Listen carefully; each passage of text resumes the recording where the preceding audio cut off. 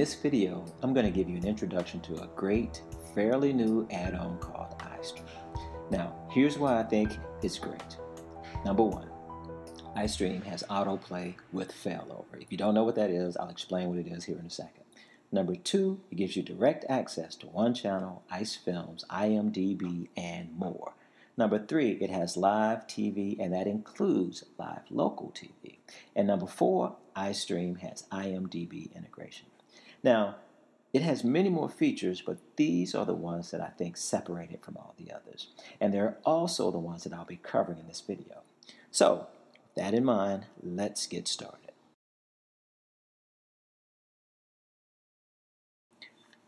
Autoplay is the feature that gives you one-click access to movies and television shows.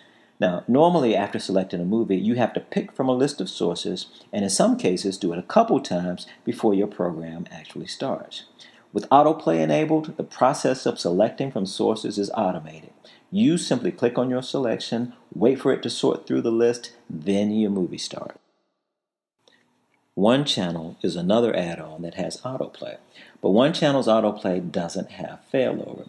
It goes through the selection process and attempts to play the best choice it finds.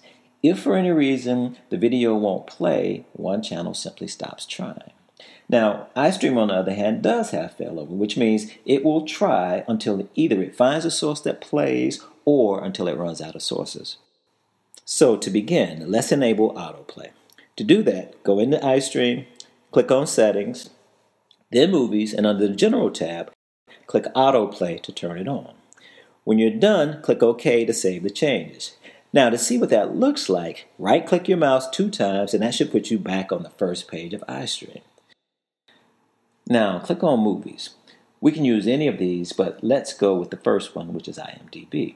From here, I'm going to choose Most Popular and then whatever you like for a movie. Again, I'll choose the first one, which is Maleficent. When you click on it, you'll notice that for whatever reason, the first source is not going to play. And this is where the failover comes into play. Now, after this first source fails, it's going to wait for 5 seconds and then attempt to play the next source, which in this case does work. Now, if that second source had failed, it would have tried the next one and then the next one until it either found one that played or until it ran out of sources.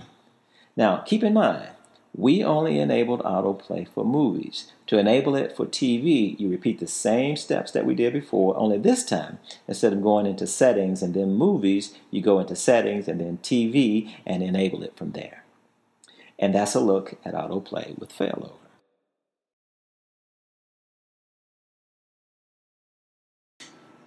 While all the add-ons have mostly the same movies and TV programs, each is unique enough that we don't have just one add-on to serve everyone's needs.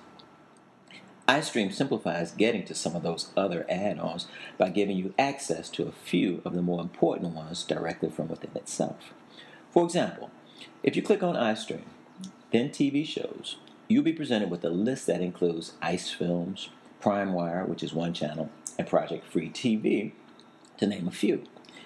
And if you continue to follow any of these links, you'll get to the same set of shows that you'd get if you had clicked on the actual add-on.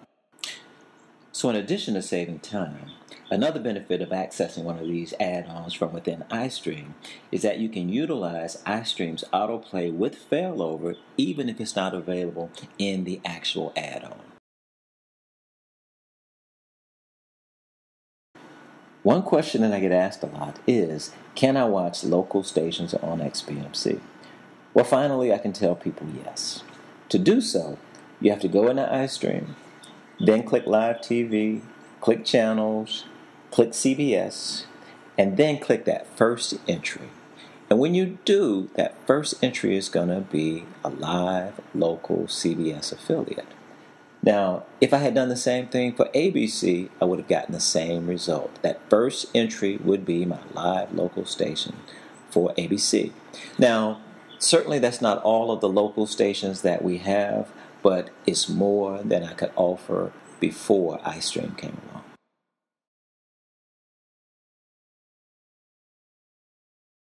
IMDb is an online repository of information about movies, TV programs, actors, etc. And if you become a member of IMDb, in addition to getting tons of information on movies and TV stuff, you also get the ability to create watch lists, which is really just a list of stuff you want to see. Oh, and by the way, membership is free. Now, because this video is about iStream, I'm going to assume that you've already become a member of IMDb and that maybe you've created a watch list, and I'm going to focus on the steps necessary to get that list into iStream. Here's an example of a watch list that I created specifically for this video. One thing to keep in mind is that your watch list must be public in IMDb before it can be used in iStream. To enable your watch list, click on iStream, then Settings, then Movies, and finally IMDb. And where it says User Number, insert your IMDb user number. After you've done that, enable Show Future Episodes, and then click OK to save the changes. Now, if you right-click your mouse 2 times, that'll take you back to the first page of iStream. From there, click on iWatch, followed by IMDb, and finally click on Watch List. And there you'll find the list that you created in IMDb. Now, the beautiful thing about this is that you didn't have to search for any of the items on your list. They were just there waiting for you. And then any changes that you make in IMDb in the future will automatically be reflected here. So that'll do it for my review of iStream. Let me know in the comments what you think of the add-on and or what you think of the review. If it's been helpful at all, please hit the like button, and if you're so inclined, please subscribe. I hope this has been helpful, and thank you for watching.